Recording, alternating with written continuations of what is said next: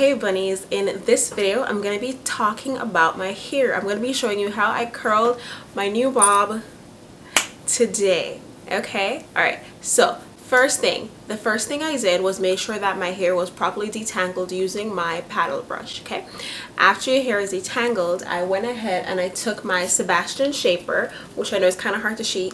It's kind of hard to see the can against the white wall and the white light shining in the front, but this is the original formula. I'm like almost done with it already. And I took my Cortex 4-in-1. This is the second smallest size. This I think is the 1 inch. It's not tapered at all. It's 1 inch from base to tip, from barrel to end, from barrel along the entire barrel is 1 inch. Okay, and then I took this and I curled my hair all over. I did it in about 1 inch sections and I held the curl for 10 to 20 seconds. In the beginning of the video you'll see that I separated this chunk of hair right here in the front, and then I curled the rest of my hair pretty much just like a regular, you know, wrap it around, and it created these loose waves. Okay, now after I finished curling my entire head, all along the back, along the sides, I went back to the front, and instead of wrapping it, like twisting it around like I did with the rest of my hair, like how you normally do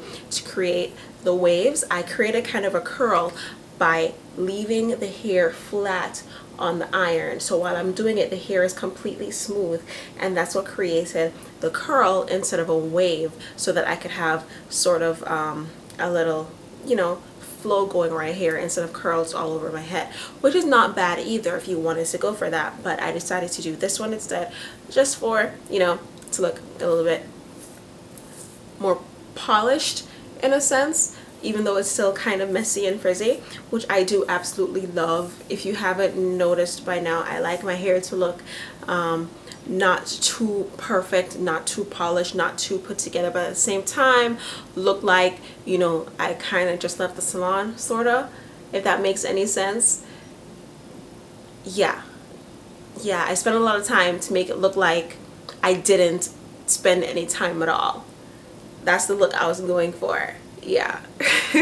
Okay, anyways, now after I finished curling it, before I combed it out or anything, I took the Sebastian shaper again, spread it all over the hair just to set the curls, and then when my hair was cool, when the hair cooled down from the heat, I took my fingers, ran my fingers through the hair, fixed the front. I also took my Hicks edge control, which I think I put away now, Hicks edge control, the one in the white tub, and I put that along my edges.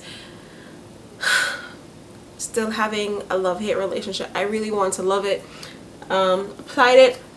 Maybe I shouldn't have used my brush on it, but then even if I didn't use the brush, it would have went away. This is not the video for that. Okay, so apply the Hicks edge control all along my edges, the hairline, all that good stuff, and then voila, this is the finished product. Absolutely love. I'm about to take my boar bristle brush now and just brush down all the flyaways, and that is it, girls. That is your hair. That is, well, that's my hair. There's no science behind it, nothing serious, just hairspray, 1 inch curling wand, and you're good to go. I don't comb my curls out. I just use my fingers to pull the curls apart.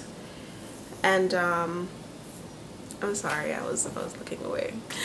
And that is it. If you have any questions at all, please feel free to leave them in the comment section below, and I'll definitely try my best to answer them as soon as possible. Thank you guys so much for watching. Peace sign and kissy face. Bye.